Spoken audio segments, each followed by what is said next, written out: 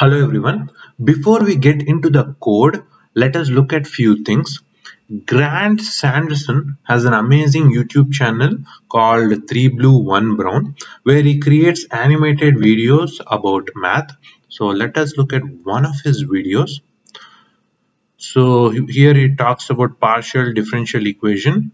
All these animations were created using Python scripts and these are of very high quality. So I was interested to know how exactly does he do that. So on his GitHub page, he uses an engine called Manim, which stands for mathematical animation, where he provides all the Python scripts and also all the dependencies that need to be installed. Getting all the dependencies right is a little bit tricky, but he also provides a Docker file which you can use to build and run the Manim image. So once everything is set up, we can look at the code. So here is the example file that I used to create the animation that you saw in the intro. So in this function, we have the first line animations using Python. We have the second line and the second line changes to it works. So here we have the packages that he provides in GitHub. So here we have all the packages that he provides.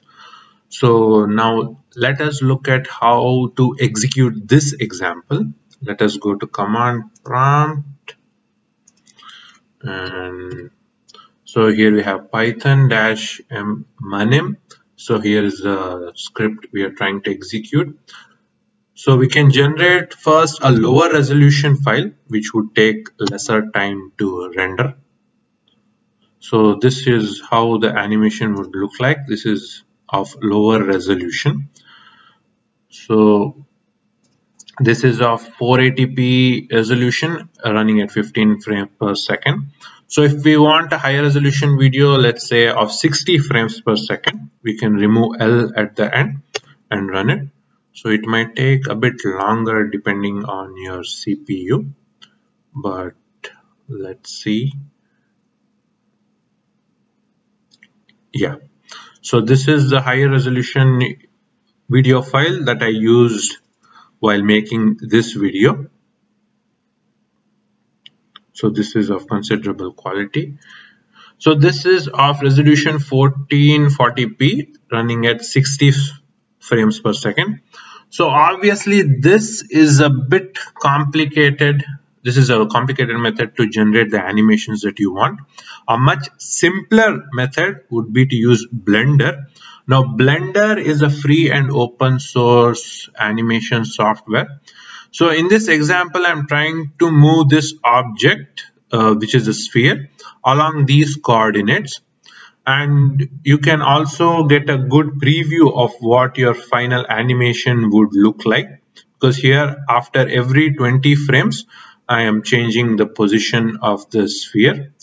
And you also have other options in the software, such as changing the scale of the image, changing the camera angle. And this is a much more simpler way to generate the animations that you want. So that's it. Thank you for watching. If you know any other tools that can be used to create animations, you can let me know in the comments. Also, before we go, let's look at the projects created by Blender. So we have many full-length feature films that have been created by using Blender, and Blender has much more support compared to Manim. So it will be easier for you to debug errors in your code if you're using Blender. So thank you for watching. Let me know your thoughts in the comments.